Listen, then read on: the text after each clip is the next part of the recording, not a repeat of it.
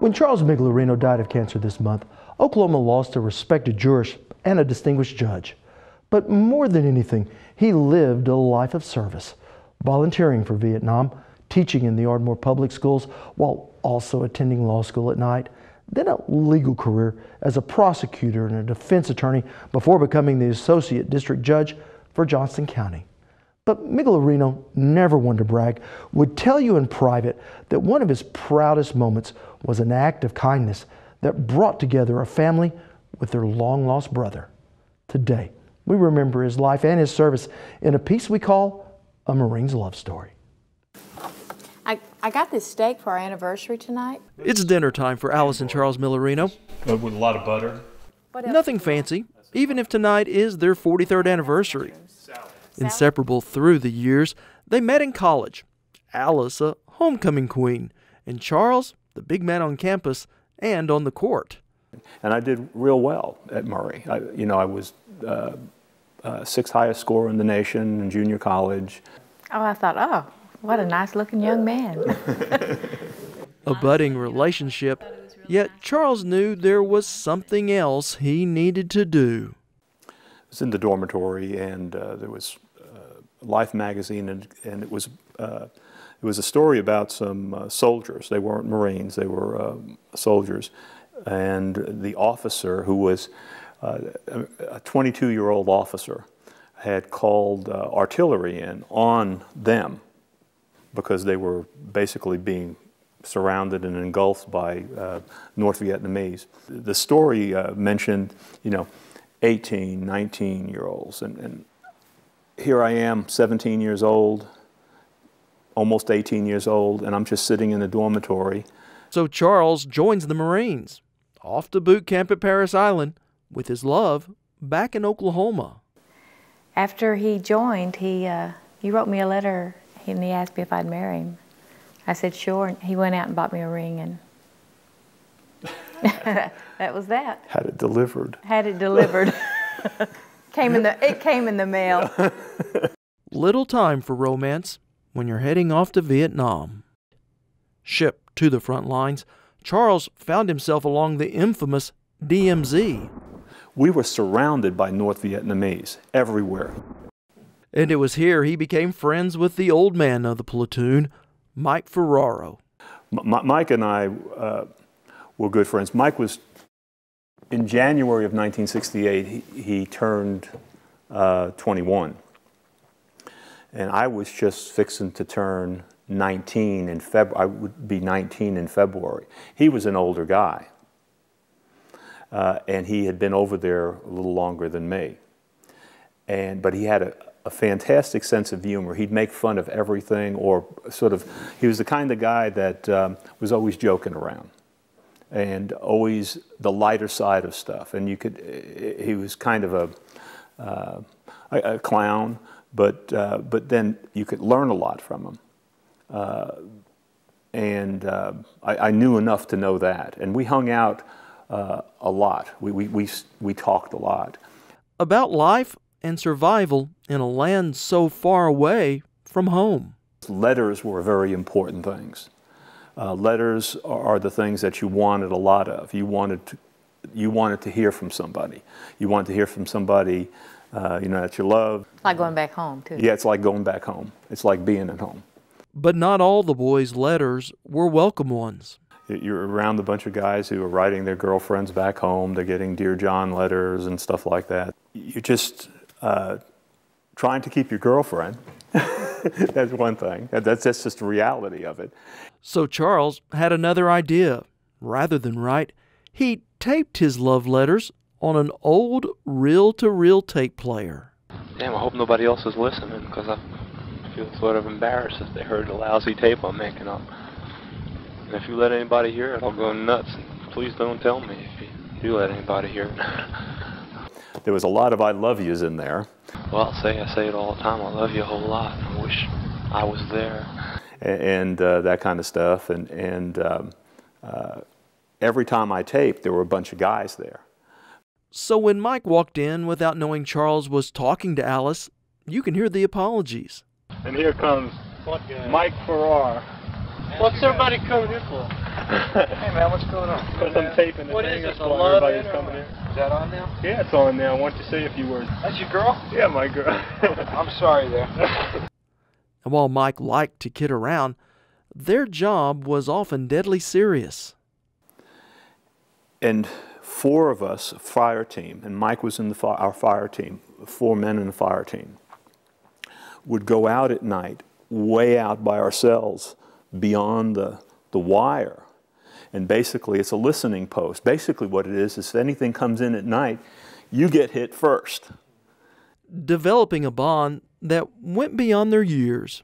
Yet boys will be boys. And it was raining, and all the time, it seemed like. We were mostly eating sea rations, but at one point they sent out a field kitchen, and we went out and they put things on these little flimsy paper plates. We were just trying to see where we're going. We had flak jackets on. You had to wear helmets and flak jackets. We had our rifles with us, and we're walking along, and it's like this, and there are ravines. There's not very many good paths or anything like that. And it's dark, and we both slip at the same time, and the stuff falls down in this red dirt. And Mike looks at me and says, expletive, expletive, expletive, expletive. Let's eat this shit. So, and we got that stuff and we cleaned it off, and we just sat there in the mud. And we didn't even go back to the hole in the ground that we were living in. And we just sat there and ate it. And, he was joking. He said, damn, if we had some damn candles, I could fall in love with you, stupid stuff. 2 friends, a half a world away from home, living in the harshest of conditions that in a blink of an eye can turn deadly. We went through all this training and jungle warfare, all this stuff. And yet we were moving in the same kinds of groups that they moved in the Second World War. Carrying tons of stuff. You could hear us coming for miles. They set an ambush. These are North Vietnamese. And on March 6th of 1968, my company took 38 killed in one ambush, and Mike was one of them. Charles survived that attack, but lost a buddy.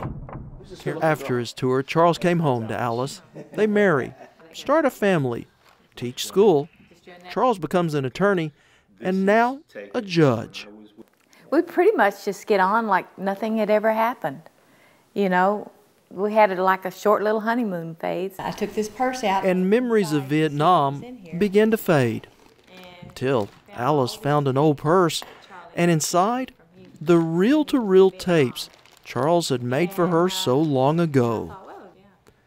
And on these tapes, the voice of his friend Mike. And that's the red dirt. Of course, I was the only one that was squared away. Of course, Riley tried to use Your boyfriend here got to put his bolt back right. So I had to just fight him all by myself. When I heard his voice and I heard what he was saying, I knew he had sisters. And, I knew he lived in Massapequa.